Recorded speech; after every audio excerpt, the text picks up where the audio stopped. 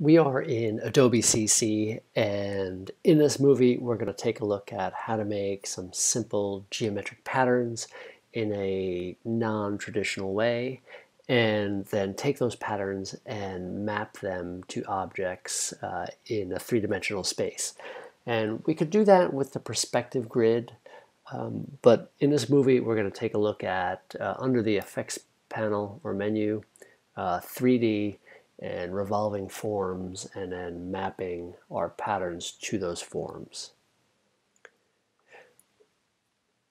Working in Illustrator, there's many ways to make patterns, right? Everything from creating an object and using the pattern options under the window menu.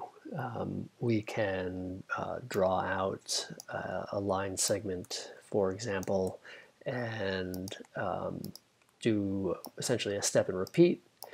And here, by making a selection, we can Option Shift and drag out an additional line segment, and then Command D to create a series of lines that make a pattern.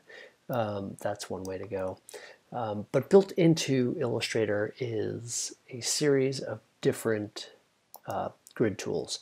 And so if I was to draw out a rectangle, let's make this black so we can see it, and come under Object, Path, Split into Grid. They give us this Split into Grid option dialog box, and we can start to type in some parameters. Let's turn Preview on, and we can divide shapes into rows and into columns. We can add gutter space between them on both sides. We can also adjust the height and the width of the space. So if we want to make a perfect square, we can define that. We can spread them out as well past the original parameters that we set, and then just click OK. And what do we have?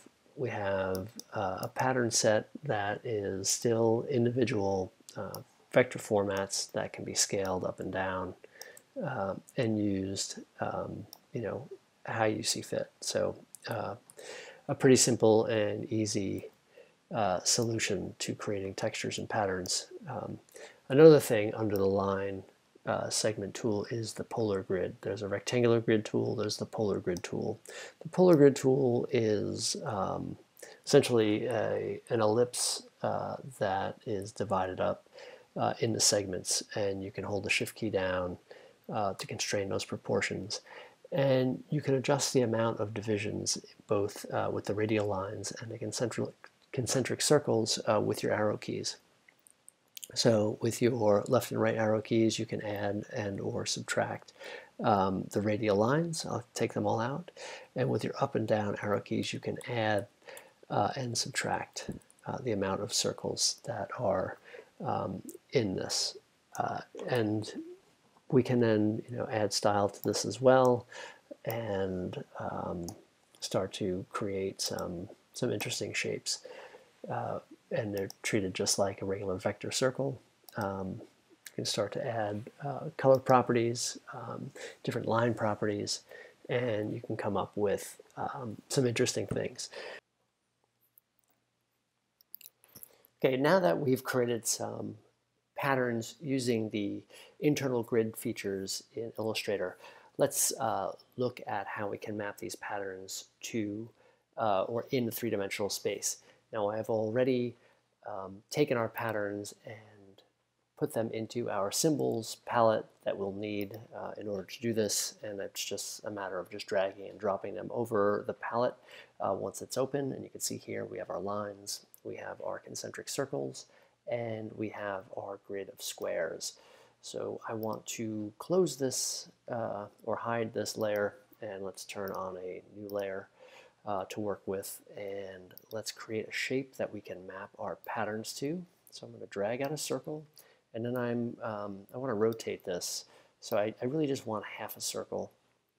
I'm going to take a rectangle and lay it on top on half of the circle, and use our Pathfinder minus front, and just to get our half circle.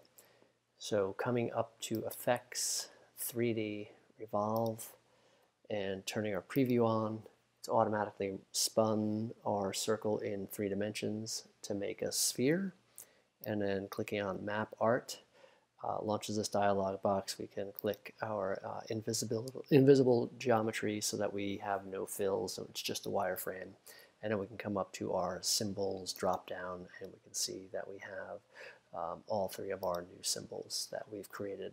So just give us a second, it's going to load up, and then we can see that it's been applied and rotated around or mapped to our sphere. We can also work within this dialog box by scaling to fit. We can move it around, we can shrink it, we can stretch it. There's a bunch of different options that you can do with this. So here we're just going to stretch to fit or scale to fit, and you can see the shape that's created here on the right. Another great feature is that we can now rotate our object in space and get different views by just really grabbing the handles or the planes of our cube, and it automatically updates. So once we're happy with that, we can just say OK, and then come up to Object and expand our appearance. And so that's one shape from our pattern. Now let's try another. Let's come up to and create a rectangle, and let's give this some color so we can see what we're looking at, and back up to Effect, 3D Revolve. Let's turn our preview on, and so we have essentially a cylinder in space.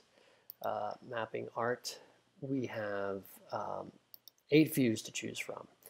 And if we scroll through 8 surfaces, so as we scroll through, you can see we have our top plane, we have our bottom plane, we have a host of different ones. And let's just get back to we want our circumference, our outside symbols.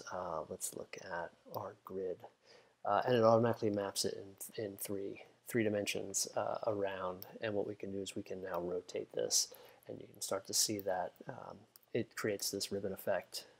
We can scale it, and we can change the position. That looks good, and click OK.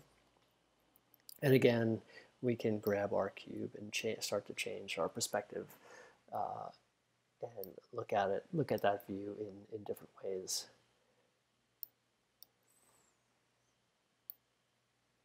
So that looks pretty good. I'm going to say OK. And that's a means of creating patterns in 3-dimensional space.